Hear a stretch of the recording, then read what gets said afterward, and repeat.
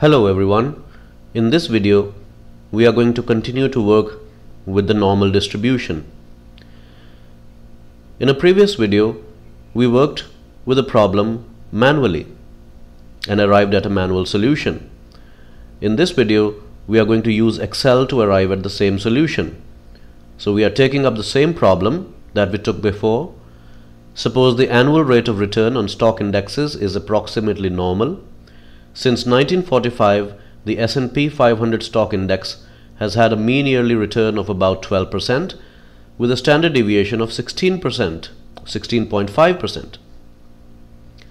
The market is down for the year if the return on the index is less than 0. The question was, in what proportion of years is the market down? Below this question you see the manual solution that we arrived at before in a previous video. And I told you there that we could accomplish the same thing by using the normDist function in Excel. So let us do it here in this cell. We write an equality sign and invoke the normDist function by writing in normdist, and then we start a bracket. Excel is asking us to enter the parameters. The first one is the x value, or our desired value, which in this example is 0.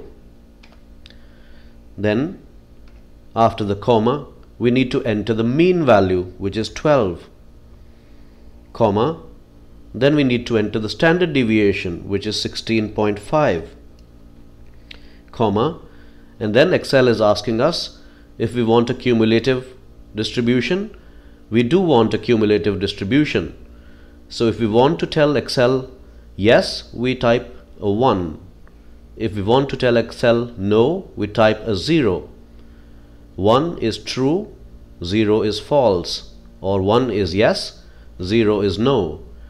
Because we want a cumulative distribution, we type in a 1, close the brackets and hit enter. And there we have it.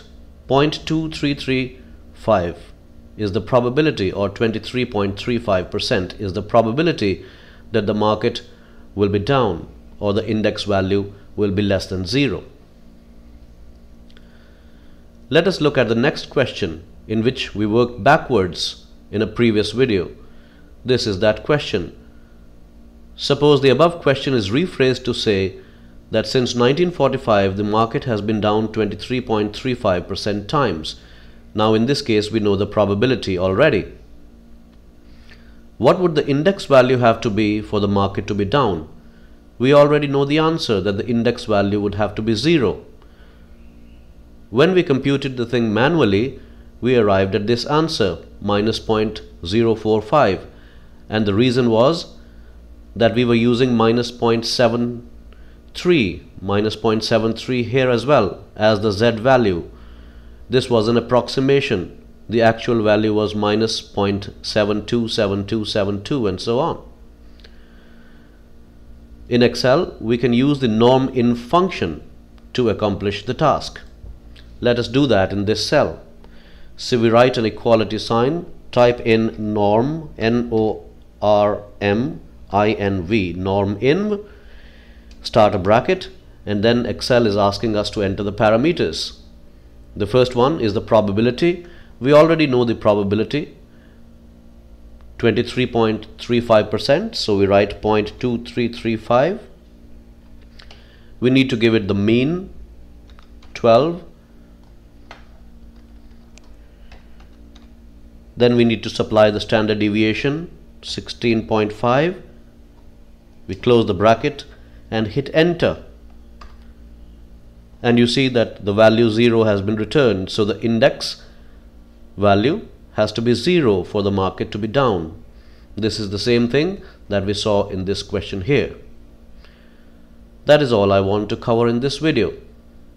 See you next time.